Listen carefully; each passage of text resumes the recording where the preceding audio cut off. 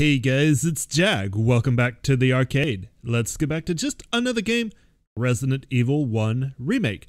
Now you'll have to forgive me if you didn't get to see the intro for this one, but this is my Chris playthrough, and considering that I'm doing this based off of Jill's save data, I didn't want to spoil you by letting you see how many saves it took or the amount of time it took to finish that game, so I started right at the title screen with that data loaded up, and we're ready to go into the game once again.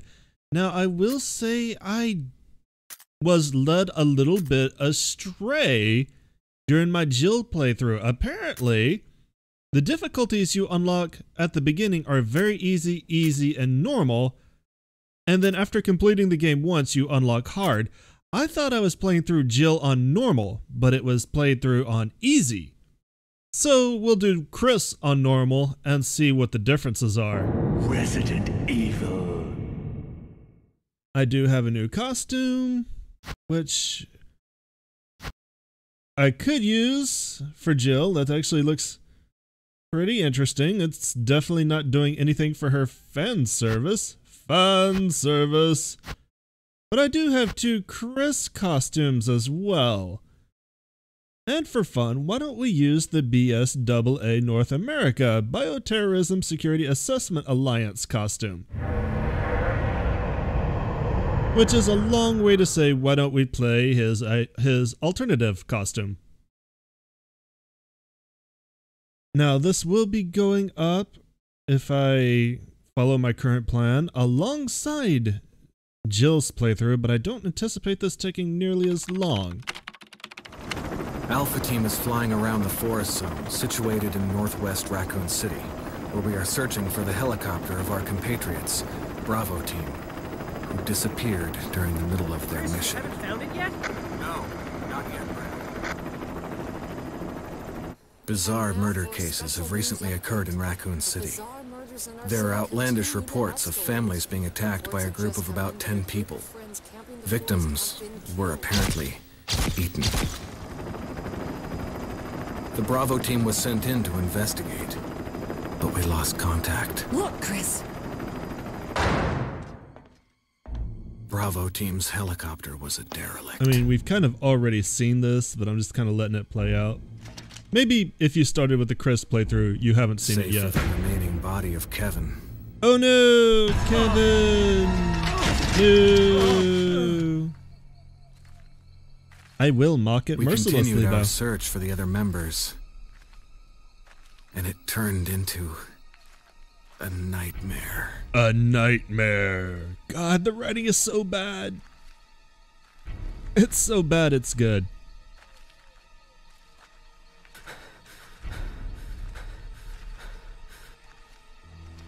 Oh, are we gonna watch Jill fail at shooting? She's the master of lockpicking, not the master of shooting. I like your bandana. Did you have that bandana before? I don't remember.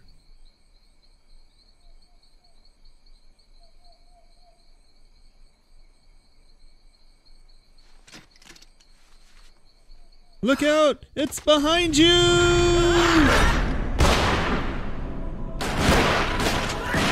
What are you shooting at, dude?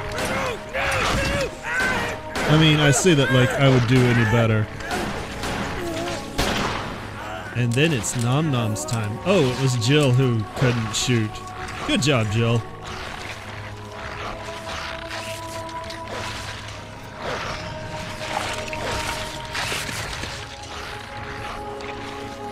Yep, you next for Nom Noms. Here they come. Come on!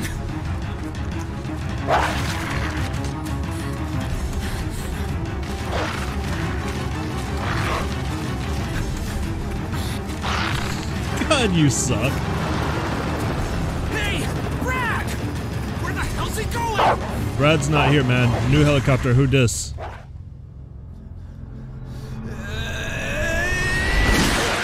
Chris, this way.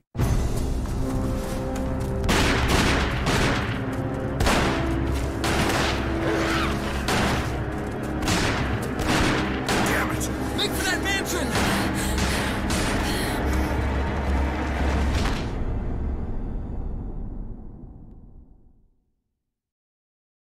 Enter the survival horror.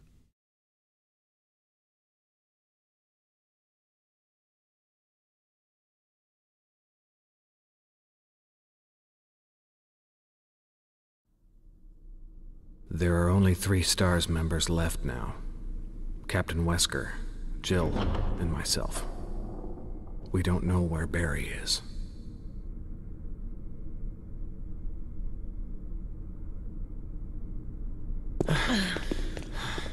Is everyone all right?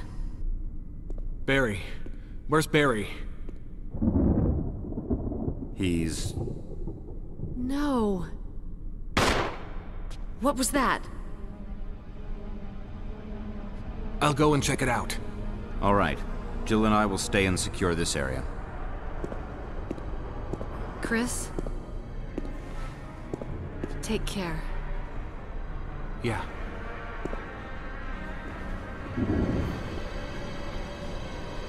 So I love how running towards the big obvious mansion in the woods, the only landscape around, somehow they constantly lose people. Okay, I'm gonna leave those ink ribbons there. Now, as I said, this is after my Jill playthrough. I am much more familiar with a lot of the puzzles in the game. There are some differences, but I should be rolling through the mansion a little bit faster during this playthrough than my Jill playthrough. So I would say if you want, like, you know, more of a longer, blinder playthrough, start with Jill. And if you want, hopefully, what will be a more focused playthrough, Chris will be your thing. At the very least with Chris, I will probably know what's coming. That doesn't mean I'm not going to get jump scared.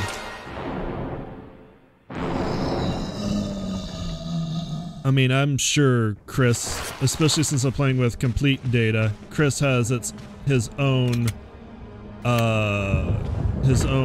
monster setups. But I see that I am only equipped with a survival knife, so this will be interesting. Chris does not start with a gun. Also, I believe Chris starts with 6 inventory slots. Are you even coming, dude? Come on, man. You gotta zombie faster than this. Come on, camera, change. Ow, nom nom noms.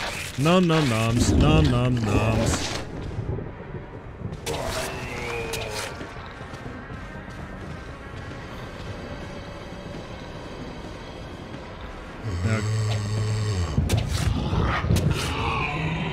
Okay. Fighting without a gun kinda sucks. Time to run.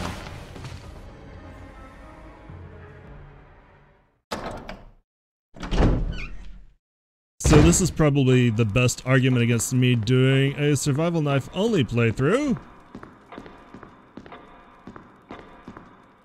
Already, Chris might be a little bit more difficult in general.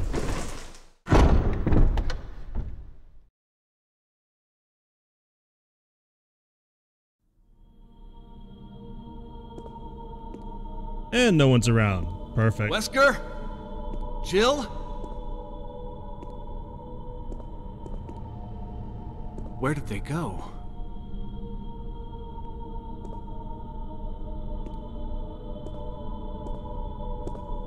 Hey, at least I get a gun now.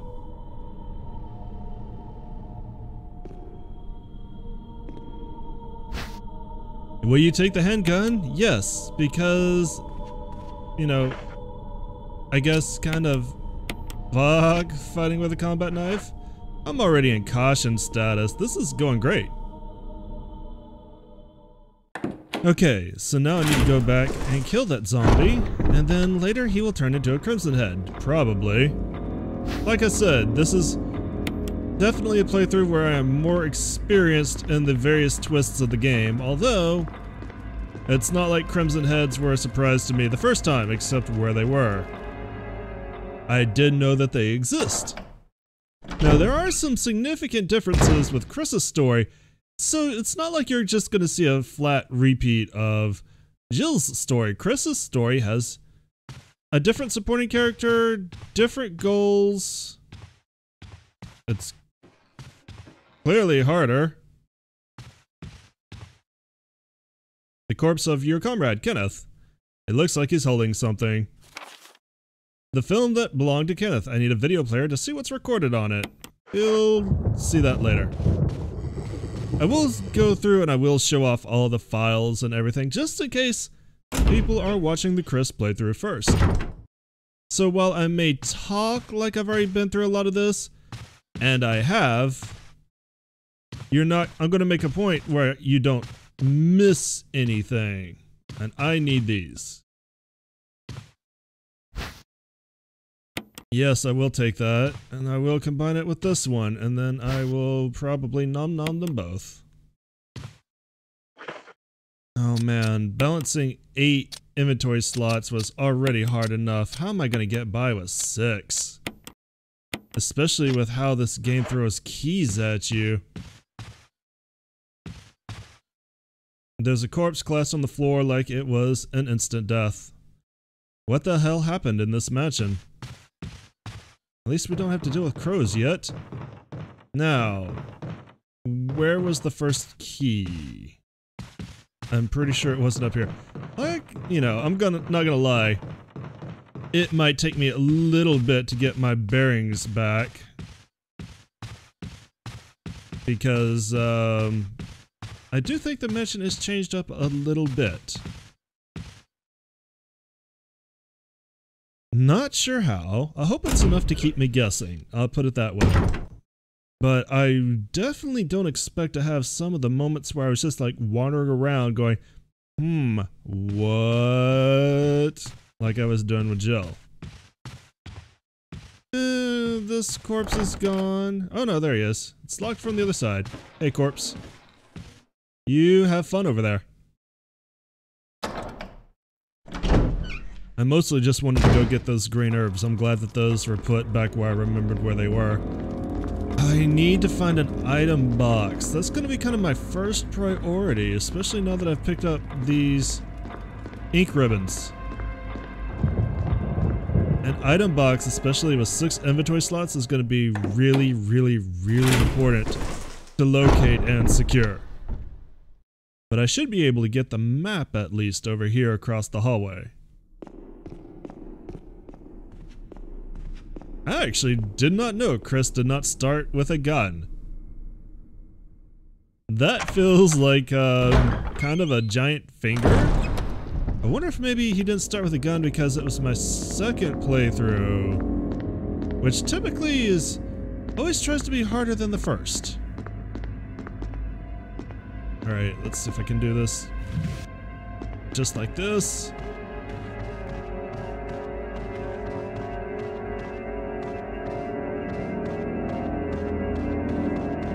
I'm gonna go ahead and I think that actually might be the key right there, but before we trigger this Zombo, if he does come out, I want to go ahead and get the map. Just because this puzzle is kind of a pain in the butt. There we go. And map. There's the map! Take it, yes! And that's a rather familiar looking area. We have several locked doors and several unlocked doors. Thank goodness that it actually does tell you, if you're paying attention, which doors are locked and which are unlocked. I still wish they would tell you which... Okay, this is the dagger. Which was unlocked by which key? Emergency evade using defensive items such as daggers will allow you to escape momentarily when grabbed by an enemy. However, you will not be able to escape when the enemy grabs you from behind. To equip a defensive item, go to the status screen and then select an item from the defensive item menu, then select the equip command. If your defensive item mode is set to manual in the controller settings, you must press ZL to use the defensive item. Good to know. We're about to run into that. Right there.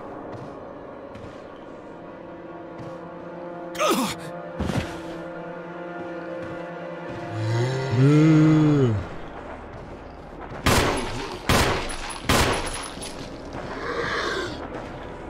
Oh, I did the quick juke and then I lost it. Alright, that's locked. An emblem of a sword is carved into the lock. I believe that's the first key we will get this time as well. Take a look at the map. It's not worth hanging around in here. Let's get out. Now, one thing I did not do with Jill is there is a way to squish heads. I didn't do that a whole lot. Granted, I didn't really lack for kerosene through most of the playthrough, so I basically relied on fire. I might actually find myself relying on squishing heads as Chris, and I don't know how to do that. I'll probably have to learn real quick.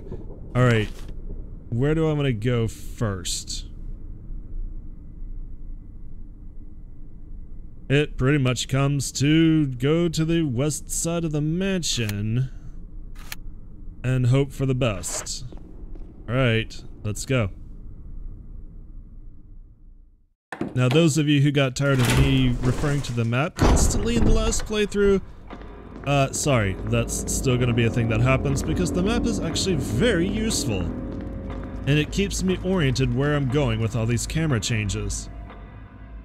I do think that Chris is more survival oriented in that you do not want to waste your bombs and your bombs? Well, you don't want to waste those either.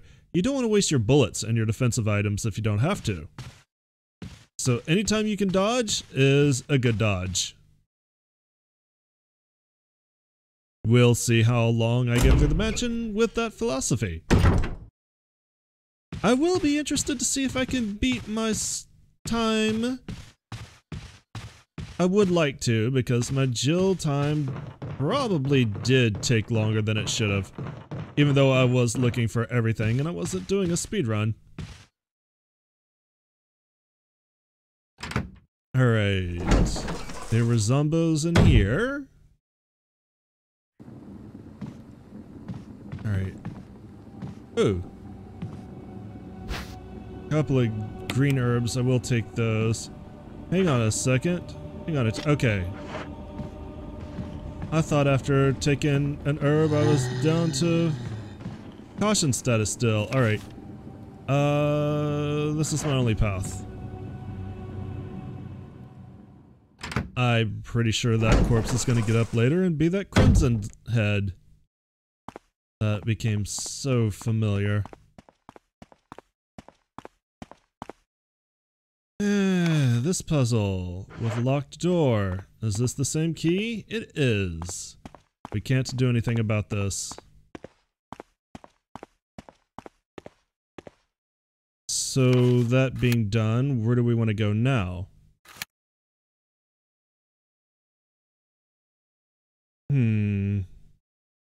Options are limited. I could go downstairs. I don't think it will do me much good, but that's about the only place that I feel like we could go and accomplish something. Although, we could do something on the second floor as well. With a little bit more exploration. We'll come in from the dining room area. That does mean that we have to go all the way back down. And around, unless we want to take care of this zombie. Which I might not want to. I could try to dodge him. I feel like... Yeah, here he comes. I feel like it's going to be safer just to take the long way. Pretty sure down in the basement is not going to help us out at any point right now. Unless... I say that, but there could be bullets. Now that is tempting. Also, camera. Freaking hell, I hate the cameras. That will always be a thing I never get used to. And I always bitch about. What's this? There's some sort of... Oh. That's my keyboard reflection. I'm like, what the hell is this Technicolor thing?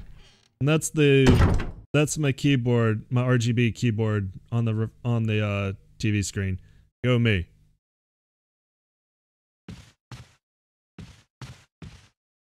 All right. If I want those potential bullets, I gotta deal with you.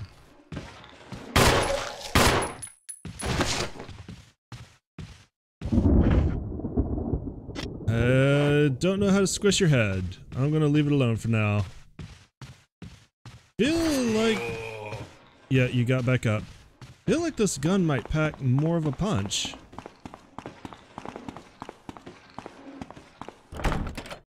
Okay, it's locked. An emblem of a sword is carved into the lock. Alright, we can't do anything there. Trapped yourself nicely. For no value.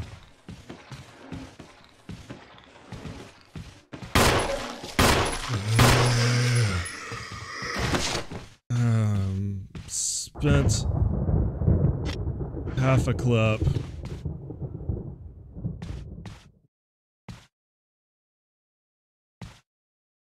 How do I stomp head? Nothing's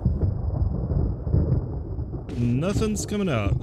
Is there something in controls for stomping head? Not seeing anything. No. Alright. I guess that's one of those hidden moves you find out later.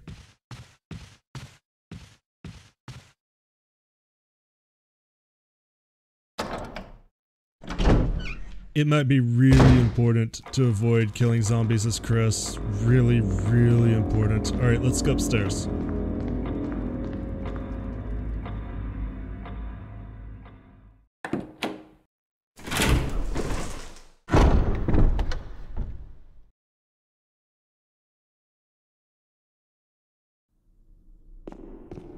Alright. Now there is one more important difference between this playthrough and Jill's playthrough, at least at this point in the game. This is being recorded at 1080p at 60 frames a second to start. I actually had to fix that in Jill's playthrough. I'm not sure how well upscaling that in editing is going to do. I've actually got that going right now. Yes, I will take another dagger, thank you. And since it's being edited for YouTube, it might not make much of a difference, or it might. We'll see. Maybe by the time I upload both of these, you know, they'll look pretty much the same. Okay. These doors are completely locked. And it seems like so is everything else on the second floor.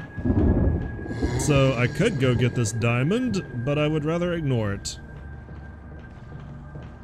This Chaos Emerald, actually. You know what? I will go ahead and solve the puzzle and push it off. Just so we've done that. But I am not going to pick it up.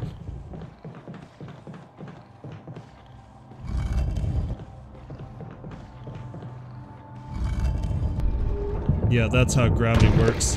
It can just hang out there. Alright, so that's done.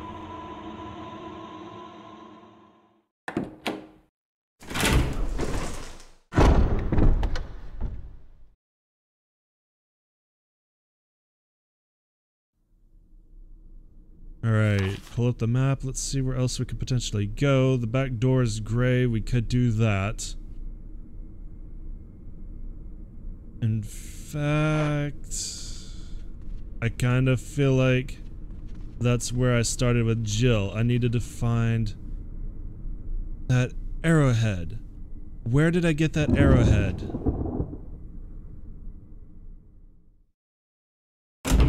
I had to have gotten it upstairs, right?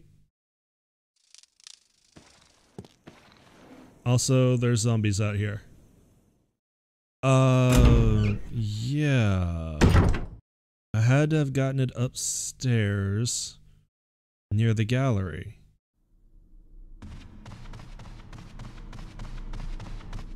Yeah, it's been at least 3 weeks since I played through the beginning of Resident Evil 1 as Jill, so my brain's starting to kind of remember things. I told you it would start slow.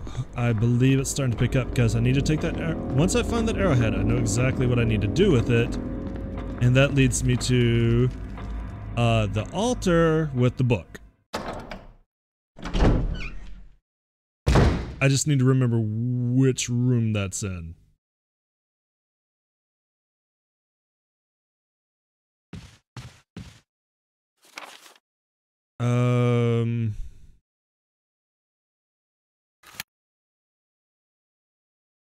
Yeah, that's the problem. I need to remember which room I got that in. Sorry, Kenneth. Or Patrick, or whoever your name was. I don't remember. Generic dude whose only purpose was to fire gunshots and die. And basically split up our team. You know what? You're actually the worst person around.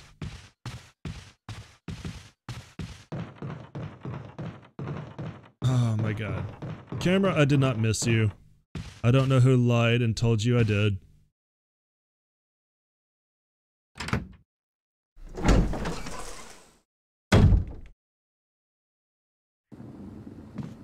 Alright, let's see what's down here. It's locked from the other side. I'm gonna stab you in the head. I hope I don't regret it.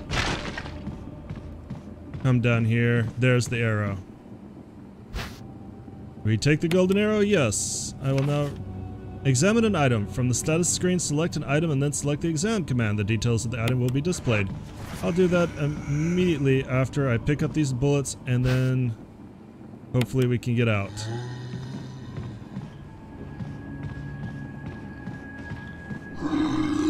You're gonna cost me another dagger. Alright. I guess I'll eat that. That looks like a body that's already turning into a crimson head. He had very red feet. Alright, cool. Now I'm starting to remember things. We got the arrowhead. Let's head immediately out to the back. We even got some bullets as kind of a bonus parting gift. Also, we got the fucking camera. What is with this room? Okay. Now, for those of you who are wondering why sometimes I do a little dance right there, sometimes on the camera transition, the game does the smart thing, and if you're holding, for example, a direction that makes your character move forward, if you continue to hold that direction, the character will continue to move in the direction that you're headed. Other times it doesn't. And the only way to tell when it will and when it will not is through trial and error. Which is why sometimes I wind up in a little dancing fit. Emphasis on fit. Alright, let's go ahead and examine this. Ooh, golden arrow. The arrowhead looks like it can be removed. Take it off. Arrowhead. Fantastic. The arrowhead is made from peridot, sometimes referred to as a poor man's emerald. You know, if peridot could be as clear and as green as emerald, it would probably be worth a lot more. Maybe not as much as emerald, but it would definitely be more desirable in my book.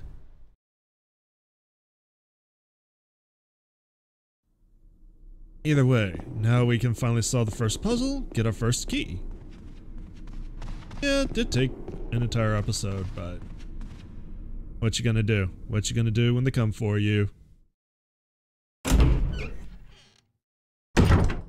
Kind of wondering how this is gonna handle, this recording I'm rendering right now is gonna handle being up-framed from... Oh, good! I ran directly into you. 30 frames a second to 60. I'm not even sure it can handle it, but I figured I would try.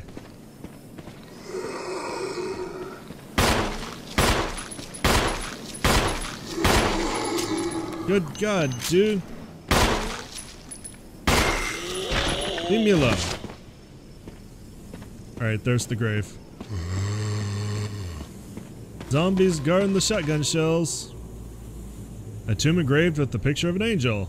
There's an indentation in the shape of an arrowhead. I happen to have one of those. Let's use it. Kerchonk. And that opens the grave. In we get. Let's run directly away from all zombies. I bet I have more deaths as Chris than I did as Jill. I bet that's a certainty.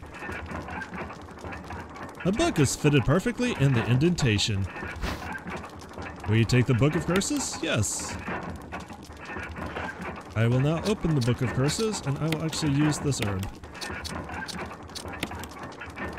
Use. It's not necessary. Alright, examine. Hey, there's a key embedded on the back cover. Will you remove it? Absolutely. You got the mention key. Book of Curses. Book of Curses. The 4 masks. A mask that speaks no evil, a mask that smells no evil, a mask that sees no evil, a mask that cannot speak, smell, or see evil. When all 4 fall into place, evil will awaken. So that's our goal. We need to go find 4 masks, which I'm really going to love doing with this even more limited inventory. Let's examine it. Hey, there's an engraving of a sword. We got the sword key. Also, we are already hurting for bullets. It's definitely going to be more imperative for Chris to maintain his survival part of survival horror. Is that zombie coming down the stairs? I distinctly heard a zombie.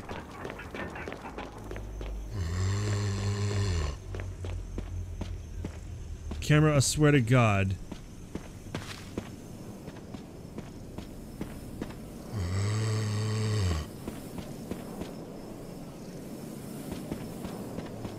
Alright, can I stomp on your head? Really need to figure out how to do that. I'm gonna do that between episodes. Regardless, with the first key in our possession, I believe it's time to save the game and fight our way towards probably our first item box. Because I'm gonna need to start storing some of these things. And hopefully some nice person supplies me with goodies. Because otherwise Chris is going to be far more difficult than Jill was. Which I'm glad I'm doing this second in that case. But anyways, we're going to call it an episode here. Thank you for coming out and joining me today. I always appreciate that. If you enjoyed what you saw, give me that thumbs up. Leave me comments if you got them. Subscribe if you want to see more. It's going up every day in October alongside the Jill playthrough. So, thanks again for watching, and you guys have a great day. Later.